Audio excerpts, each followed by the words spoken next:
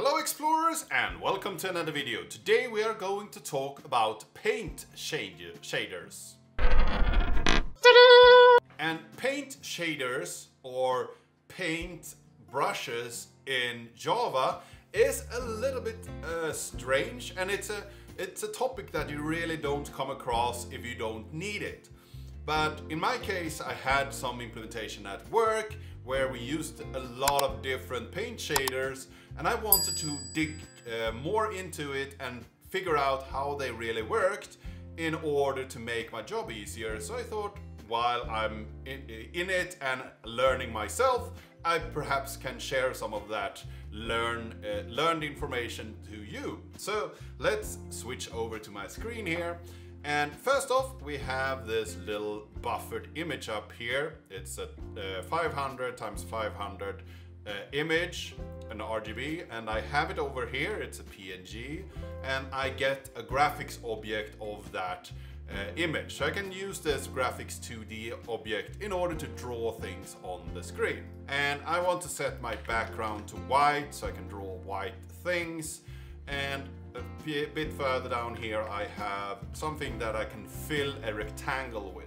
So if we draw this, it will draw something from 100 to 300 inside of this 500 squares. You get a little bit of a square down here with some paint in it. And it's just a full white square. And you can set a clipping area, and I have a little function here that creates a star.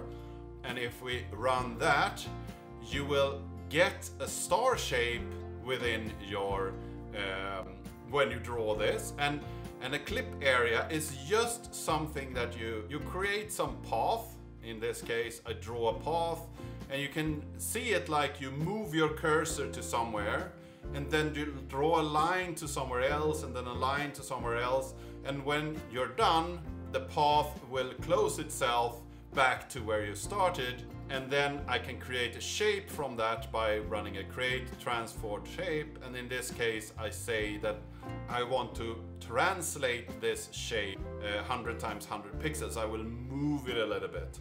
If I remove a little bit of this and say 40 instead, the star will be moved in the direction from where you start drawing. Because if you start drawing in the top left, I want it to be more within the squares. I do a translate of it, so I will move it over. So there's a lot of math in there, so I usually see if it looks correct, then I have translated enough. And you can do rotates, and you can do a lot of different things on this. Next up, we have the paint. So let's say that I have a gradient paint here, and it starts at 100 pixels in a cyan color and then goes down to 300 pixels. So it starts up left and goes down right. And if we add that and still draw the same, you will see that you get a gradient shader from the top and down to and if we remove our star here, we'll see it in the square shape. So you can see where it starts and where it ends up. So that's one thing you can do here. If we do the next one here, I can have a radial gradient paint. And that is something that will start from the middle and then do something in a specific radius. But this is a little bit interesting, because you can say that I will start in the middle of the painting, 250, 250, and I want a radius of 300. Nothing strange there, but I can actually say that I want from the beginning, in the inner point, to 20% out from the circle, so .0 to the next part will be the last 80% of the circle, and I can say that the first part should be red, and then it should move over to cyan, and it should end up in green. So this will also make an interesting shading, because you can say how much of the shading should be red, how much of the shading should be cyan, and then where should it end up in green. So that's an interesting way to do shadings in a radial way. Next up, I have a liner paint gradient here. And it's very similar to the first one we had, the gradient paint. It's the same way that you say I want to start at some position, in this case 100, 100, and then go to 300, 300. So we have the same here. And I can say, as we did with the radial paint, how much of it should be in the different sections. And I go red, cyan and green as I did before.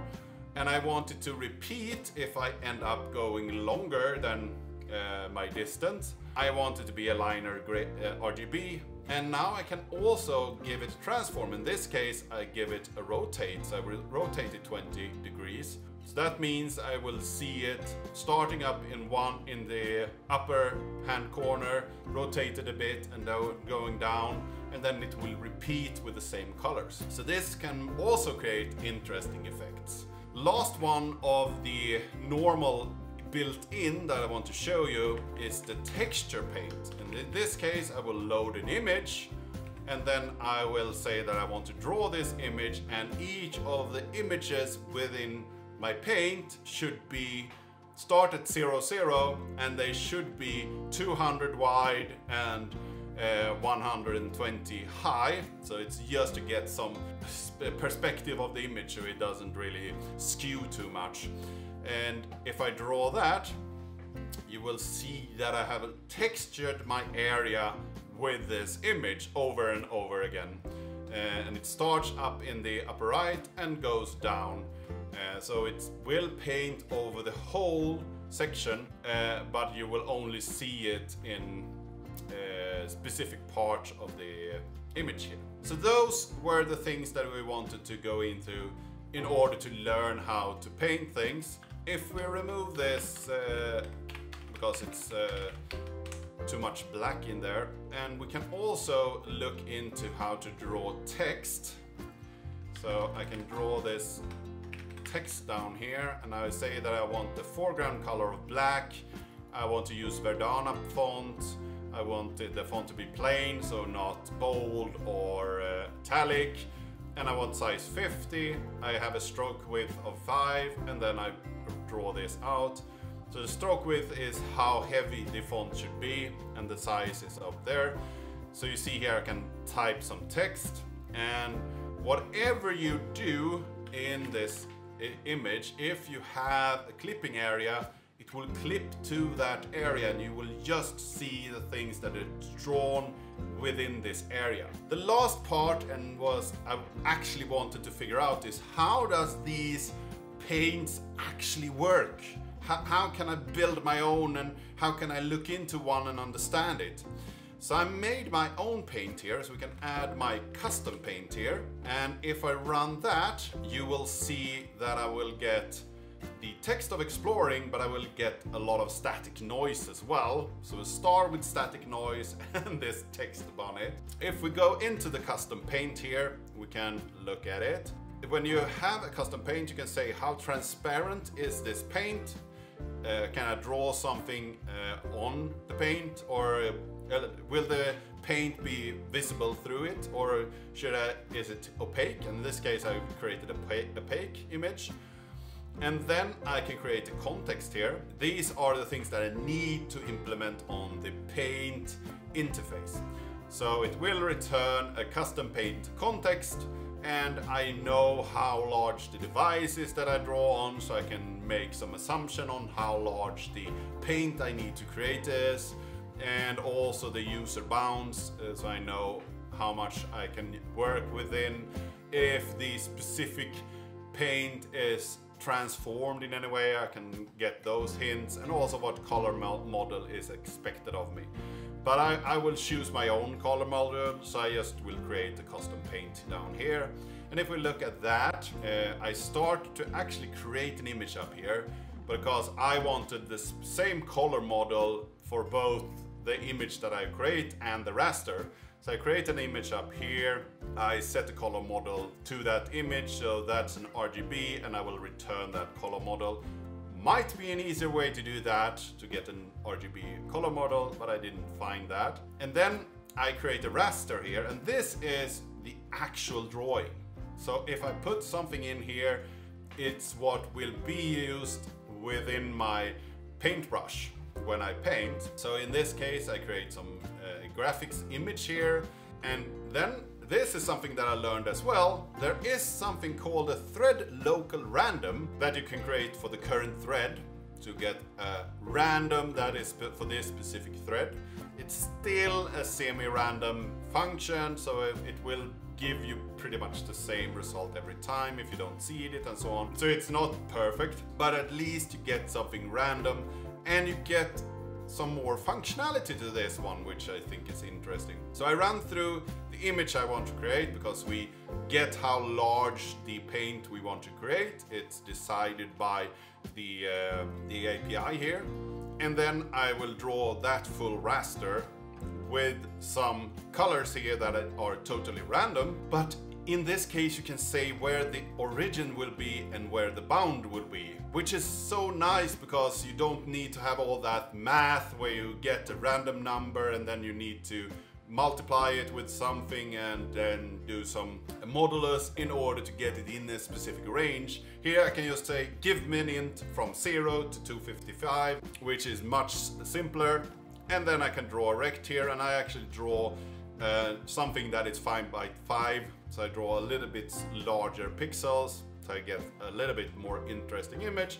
And then I will just return that data that will be used in my paint. So this is how these paints actually work.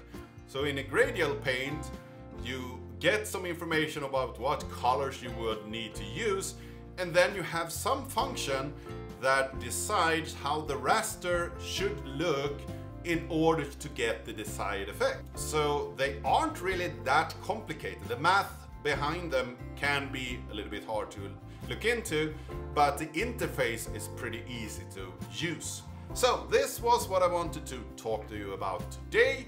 I hope that you found this interesting. I hope that you learned something. I actually got a lot more knowledge about how these things works. So I have an easier time in my workplace to actually use these. I hope that you liked this video. Give it a like, share it with your friends and colleagues. If you haven't subscribed yet, please do that. If you have any comments or suggestions, leave them down in the comment section. Or if you want to tell me about the specific use case that you have used this paint tool or these drawing functions for that is interesting, I would love to hear about that in the comment section as well. And I really hope to see you in the next video.